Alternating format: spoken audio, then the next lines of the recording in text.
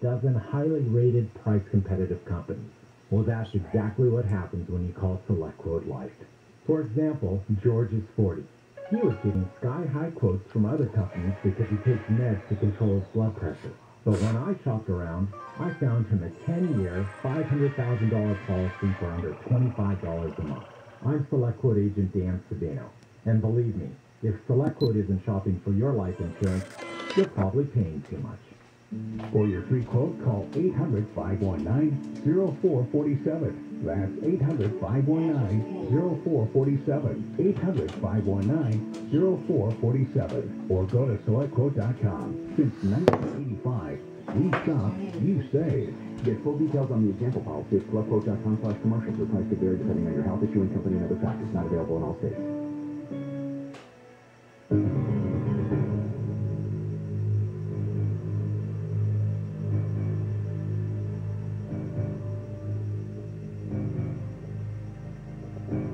And welcome back. George Noy with you, Paul the Bully with us. Paul, the 60s were a very tumultuous set of years. I mean, it was, geez, I remember growing up in it.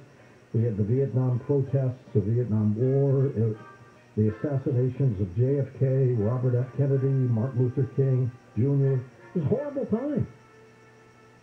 It was. It was. I mean, it was a kind of a time of severe introspection in American society. And they became a renewed movement to fix what was wrong.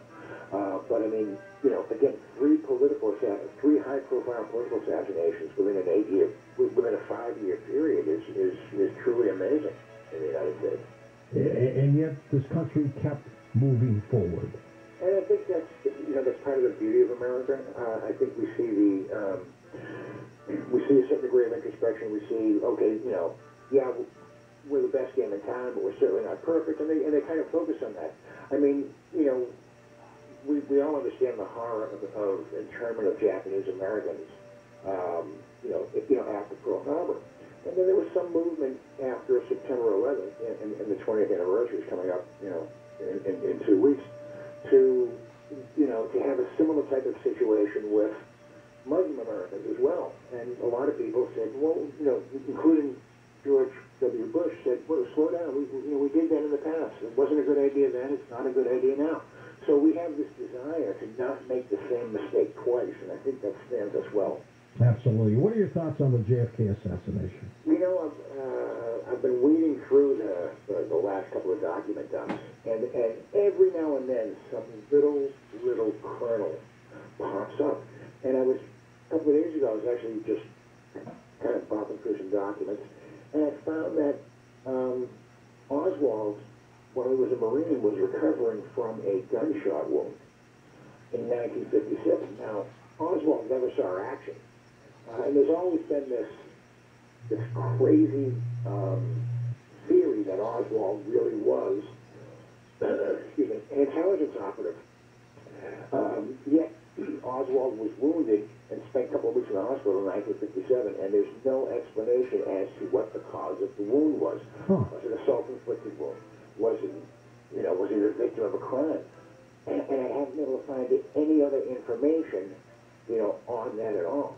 And one of the other things that is kind of kicking around, every so often, is that J. Edgar Hoover was close to mandatory retirement age, and shortly after the assassination, Lyndon Johnson issued an executive order exempting Hoover from that 70-year-old retirement age.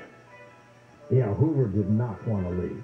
No, he was firmly entrenched. He had been heading that agency for, through, I don't know how many, through 10 presidents for crying out loud. He did not want to leave. And there had to be something that would make Johnson grant that, because I don't think Johnson cared for Hoover. I don't think Hoover cared for Johnson. Yet we know that the Johnson administration made great use of the FBI in gathering information and intelligence about their political enemies. Again, was there a wide-ranging government conspiracy? Not so sure of that, but there are a lot of players who keep popping up, in a very tangential way. One of the things that keeps popping up is General Cabell, who know you're going to enjoy this. General Cabell was the deputy director of operations at the CIA, and he was either fired or forced to resign shortly after the Bay of Pigs invasion. Yet General Cabell was one of the founders of Air Force's Project Blue Book, and every now and then, how about that? yeah, I mean, every now and then things kind of circle back to, to have some type of oblique reference to Roswell and stuff. It's truly fascinating.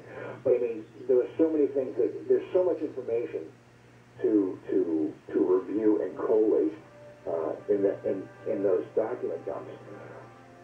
And even though things have been redacted, there are certain things that sneak through that produce just really interesting threads. And there's still more documents that haven't been released yet. Correct.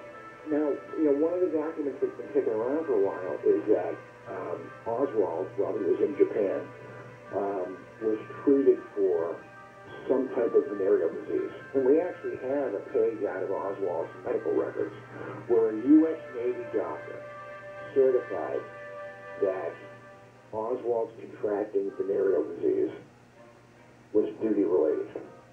Interesting. So his wife may not have known about it. This was before he met Marina. She's still alive, by the way. She is. She's living outside of Dallas still.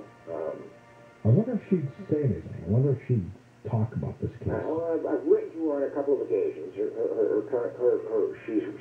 She's remarried. Her last name is Porter.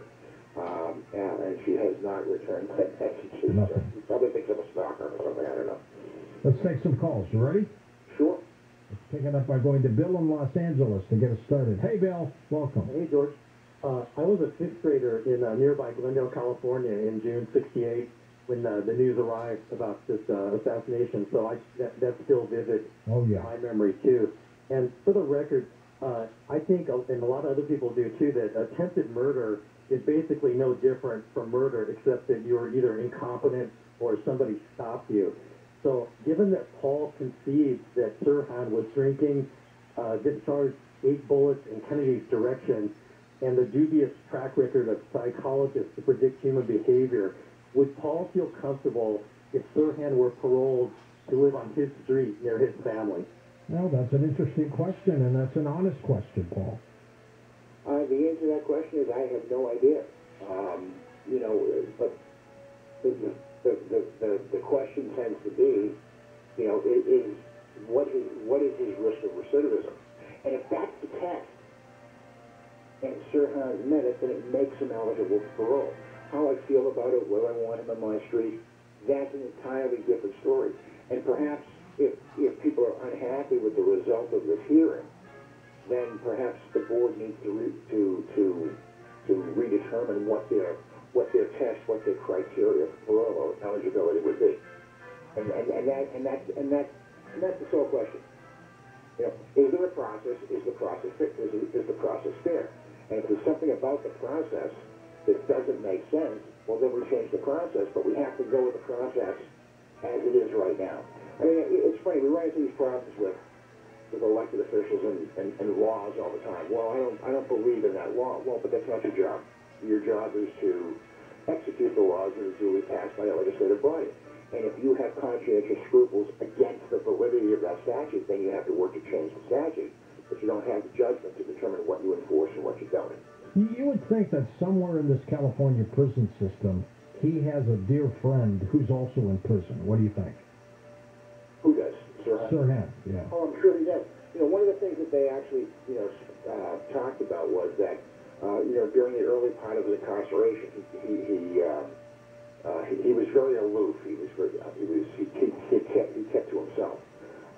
And one of the things that they cited to was, his making of friendships and associations with other inmates and with the guards.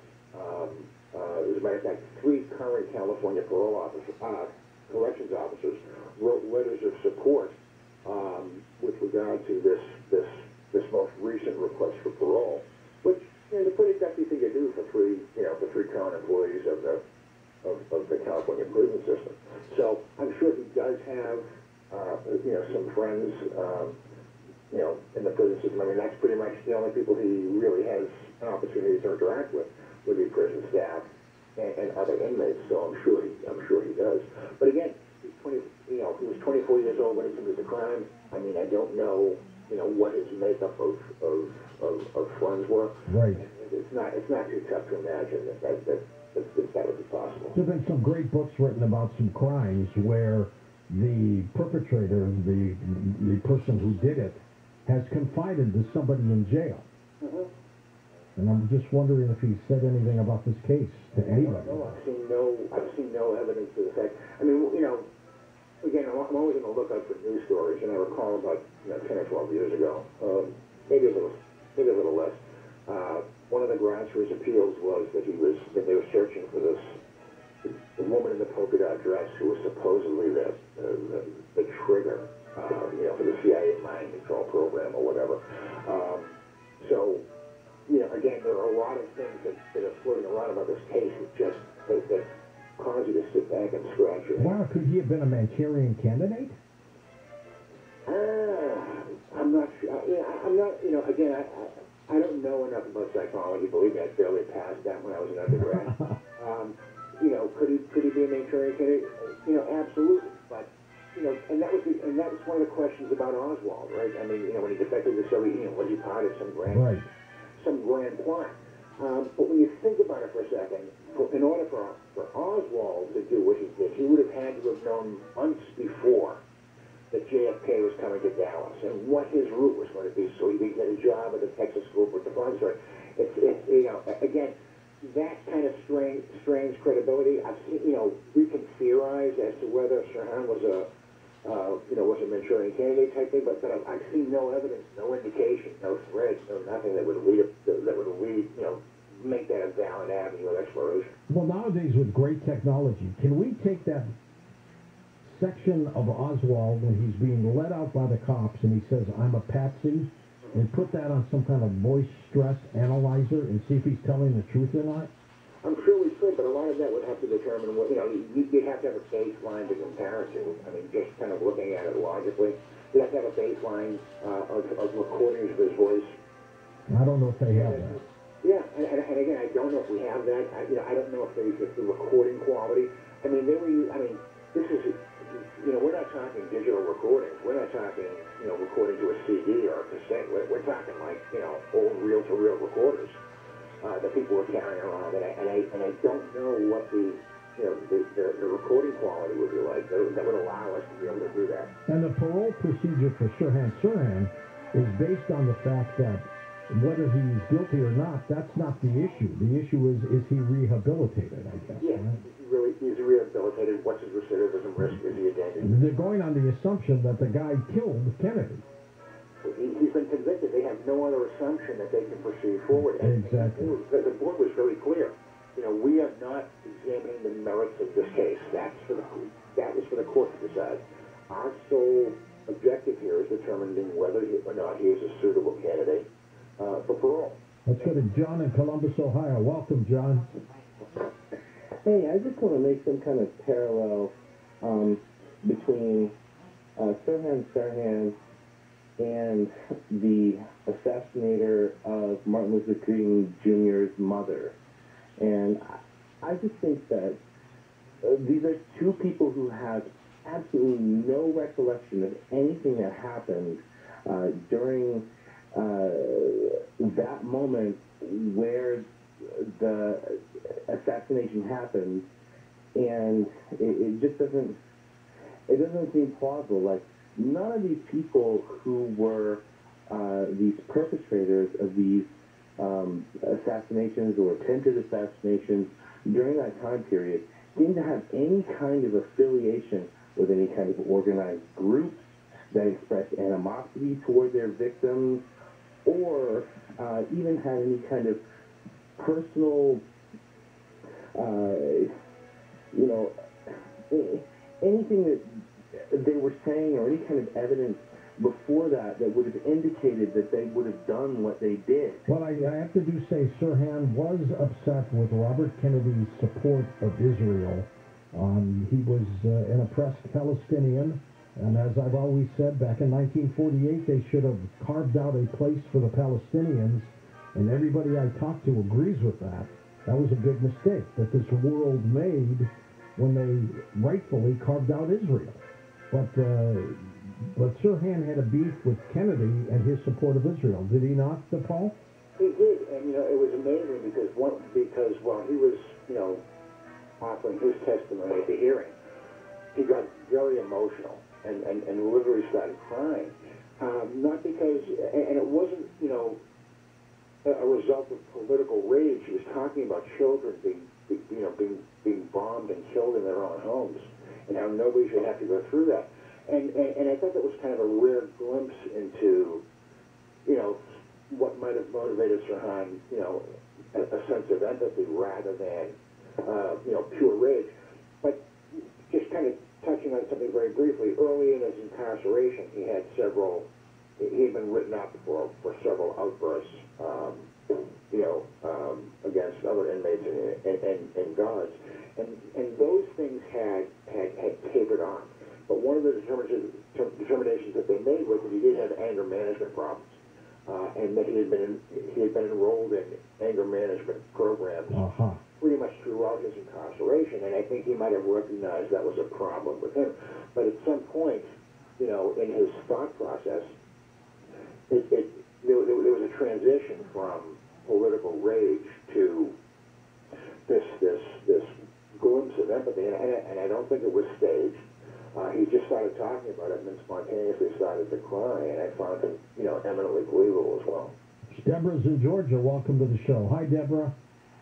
Hey, George. Thank you, Paul. You're welcome. I have two questions. You're welcome. About Sirhan and one comment about Oswald. And actually, you have addressed nicely one of my questions, and it was about him being under mind control. Over the years, we all hear these things, but over and over, I have heard that Hoover had selected him as a patsy, and he was under mind control to do the deed. And then I have always heard that when they examined the gun, there were blanks in his gun. Okay, those are my two questions I wanted to ask you. The third is, I wanted to comment on that, on Oswald being shot, because I had heard that Oswald was definitely in the CIA. He was in Louisiana, where they, I don't know if you still have it, but where they had a CIA military camp where they went to, it was very secretive, to work out, and he was accidentally shot, but in Louisiana in this camp. So there's that, Paul. And all right, well, that's possible that Oswald was some kind of CIA agent, that's sure. What do you think of the blanks in the gun, Paul? Never heard that. That I haven't heard either. When they found the rifle, there was a round in the chamber. Sure, she's talking about blanks in Sirhan's gun. Oh, blanks in Sirhan's gun? I mean, I don't know how you would determine that. Because, I mean, he had expended all, I mean, it's an interesting theory, because theoretically if he had blanks in there, he would have, all of the rounds would have been expended, and there are shots that are unaccounted for. It sounds possible, it sounds interesting. I haven't seen that or read anything about it. But there does seem to be an abnormally large number of shots that found human targets based on the conditions on which he was firing. That's true. And how about Hoover? Was he that diabolical? Would he have done stuff like that? I think he was capable. I think he was capable of blackmail. I think he was capable of unbridled exercises of power. Absolutely. He had things on John Kennedy that defy logic. Yes, but I'm not so sure. That would make him a willing participant. There has to be something more, and I think that, well, at least my working theory is that Hoover was directing the investigation, kind of like he directed everything else, and there were steps taken as a safeguard to keep it from leading back to certain places. And with regards, you got to remember the time, okay? There's this perception that JFK was soft on communism, and the Cold War is raging. I mean, the world is divided between us and them, And these guys view themselves really as true believers. Well, he was tough with the Soviets during the Cuban Missile Crisis, to be sure. Let's come back, Paul, and take final calls in a moment on Coast to Coast AM. Coast Insiders, the new version of the Coast to Coast AM app, is now available for iPhone and now Android 4.0 and above. Listen live or on demand anywhere, anytime. Go to coasttocoastam.com and download it today.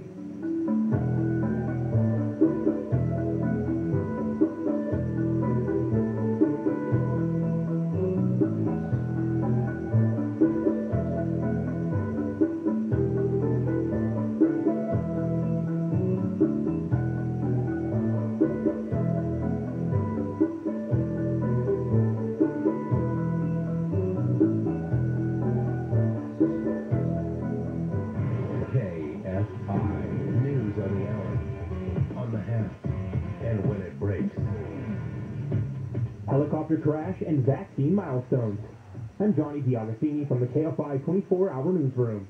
One crew member aboard a Navy helicopter that crashed into the Pacific off San Diego has been rescued. The Navy confirmed late Tuesday night that search efforts continue for the rest of the crew. The chopper attached to the USS Abraham Lincoln went down about 60 miles off the shore while conducting routine flight operations. Governor Newsom is announcing a major milestone in coronavirus vaccinations. 80% of all eligible Californians 12 and older have received at least one dose. Newsom adds weekly vaccination numbers are skyrocketing. The state of California now over the last 2 weeks has seen an average over 600,000 doses of vaccine administered. He says efforts to provide more mobile vaccination sites will continue, as well as reaching minorities and rural residents. Los Angeles Dodgers pitcher Trevor Bauer could be facing a long-term absence from the sport. ESPN reports Bauer could be facing discipline from the MLB, regardless if he's charged with a crime by the LA County District Attorney's Office. Bauer is facing allegations that he sexually assaulted a California woman and was under a 3-month investigation by the Pasadena Police Department. Under the league's joint domestic violence, sexual assault, and child abuse policy, Bauer could be facing a suspension of at least 1 to 2 years. Bauer was placed on administrative leave on July 2nd and could remain away from the Dodgers for the remainder of the season. Gene Timmins is the latest member of KISS to test positive for COVID-19, joining bandmate Paul Stanley. The band is postponing its next 4 tour dates, expected to return to the road late next week in Southern California.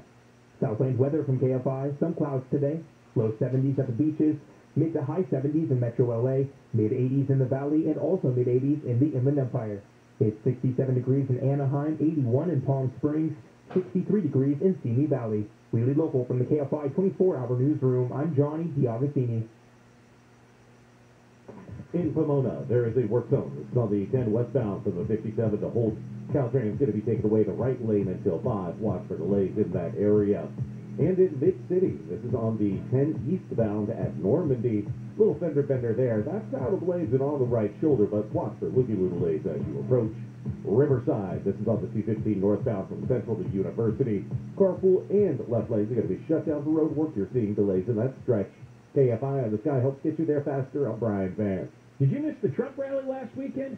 Every major cable news channel refused to carry it except for Newsmax. Over 5 million Americans tuned into Newsmax to watch the rally. Newsmax is now the fastest-growing cable news channel in America. The place for real news you can trust. Newsmax is on all the major cable systems. If your system doesn't carry it, call them. Tell them you want it. Newsmax also streams free on smart TVs like Samsung, LG, and on apps like Roku, Amazon Fire, Zumo, Pluto, and more. 7 million people have the Newsmax app on their smartphone. You'll love the Newsmax app. It takes seconds to download it on your phone, and there's no paywall or subscription. So here's what you do. You watch Newsmax for breaking news and find out why tens of millions of Americans are tuning into Newsmax TV and going to Newsmax.com for breaking news. Watch Newsmax TV today. Owning a business comes with pressure. There's a limit to what I can do and still keep employees engaged. Fortunately, there's Insperity. They put 30-plus years of HR experience to work to help me with hiring, training, HR administration, and compliance, while giving my employees competitive benefit options. And because I'm able to focus on other priorities, my employees can thrive and my business can grow. With Insperity, nothing seems impossible. Insperity, HR that makes a difference. Hey, it's Dean Sharp. I am so proud that since Duffy Power came to KFI, lots of homes like yours now have emergency backup power. It's an incredibly smart and affordable thing to do. Okay, but the pandemic has everything in short supply, so right now, my best generator advice is don't wait. Call Duffy today so they can make sure your life won't be interrupted during the next outage. Dial pound 250 on your cell and say Duffy Power. Pound 250 Duffy Power, or find them on the web at duffypower.com. KFI AM 640, more stimulating talk.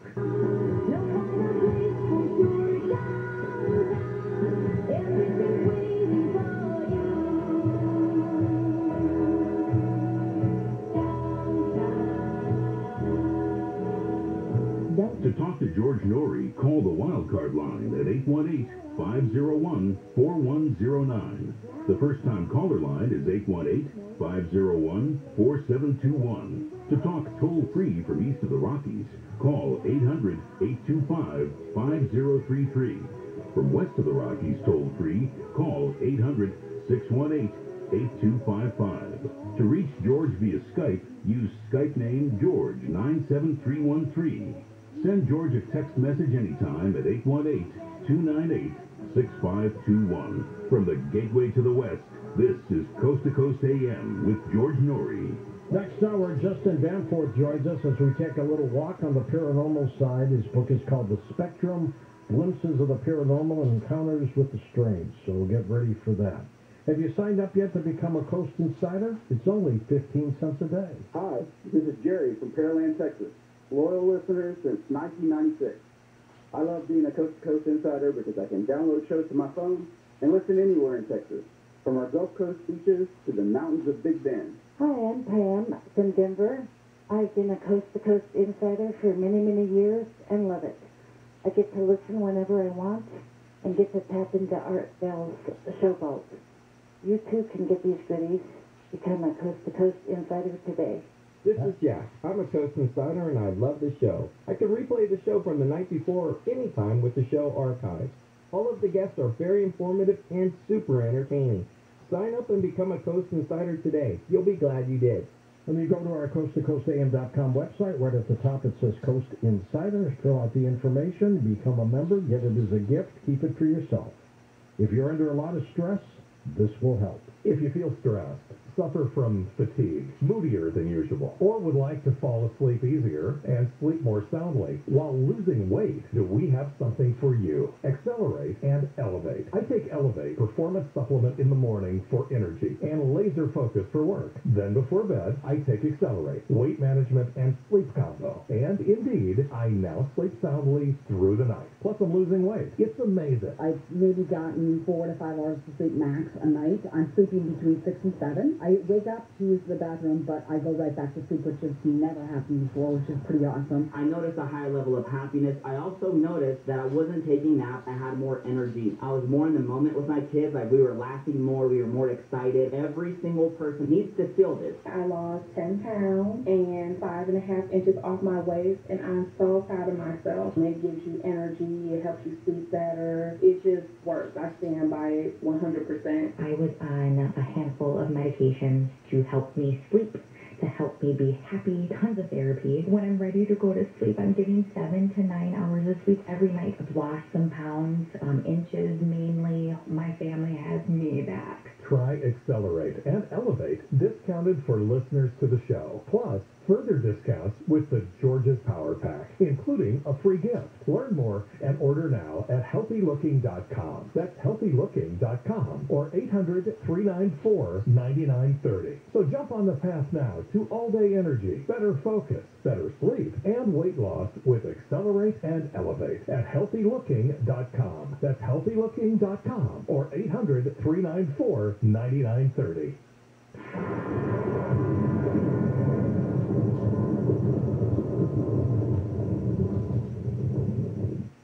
Real people, real stories. I had acute eczema. I had been to a minimum of 3 different different dermatologists. I have tried every cream and ointment that you can imagine. It was pretty miserable. So I started taking a carnivora, and at this point, I don't want to ever be without it. I don't want to go back there again. Our little dog developed this lymph problem. But the chemotherapy lasted for 6 months. He started developing more lymph nodes that were swelled up. So I thought I'd just try carnivora. The lymph nodes started to go down, swelling did. Then I took him into the vet to have him checked out, and there was no signs at all inside. My cat had issues that developed in his eye, so my veterinarian said, you know what, just go ahead and remove the eye. So that night, I heard the carnivore on advertising, so I said, you know what, I'm going to order this product. That way, at least I tried. They did the procedure, they did all the tests, to their surprise, they said, I don't know what you did, this product saved his eye.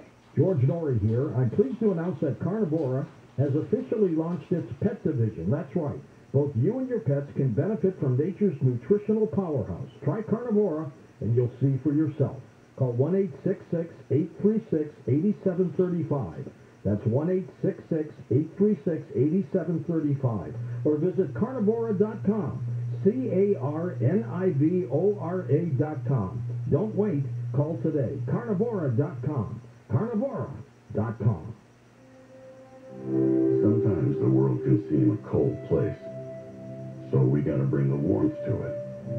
Sometimes the world can seem a broken place, so we gotta strive to fix it. At the end of the day, we are empowered to create the world we want to live in. So we prepare for the worst, but we must always, always expect the best. Smith & Wesson, empowering Americans.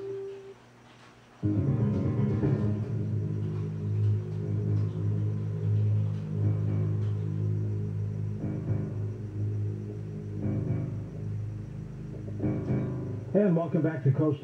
George Norrie with you, Paul DeBoli with us. Paul, is it politically smart, in your opinion, for a standing governor to go through this parole process and parole Sirhan when it gets to him? That's a really tough question. I mean, Governor Newsom, does kind of make some decisions that we didn't see coming sometimes. And again, I think it's going to depend on what the merits are and how the case is presented to him. And of course, the political realization is that, you're going to have a majority of the members of a very powerful political family, attempting to at least make their opinion known as to what should happen. So, again, I don't know what Governor Newsom's going to do. I don't know if Governor Newsom's still going to be governor. No, that's a good point. If you were the governor and this was on your desk, would you like to meet Sirhan and talk to him personally? Yes. Yeah, I would do that too. Whether that's allowable under California law, I don't know.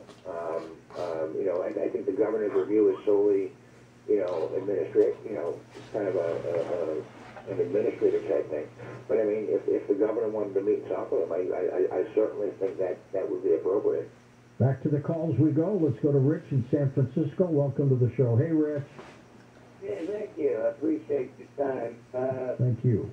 I've got to ask, how can you square the fact that there were, I believe, 3 bullets in the back of the head, and the electrician is standing nearly 10 feet in front of him? That's not...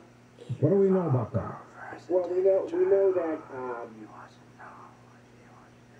that the big piece of evidence is that the bullet, in Bobby Kennedy's skull, the fatal headshot, was never recovered. And again, it would have been nice if we had some type of camera, in the in the kitchen pantry. Yeah, if we had cell phones in those days, we would have had it on. But we're going by people's testimony. Very, very limited number of photographs, and we just don't know. But there are certain things that a number of the witnesses do say.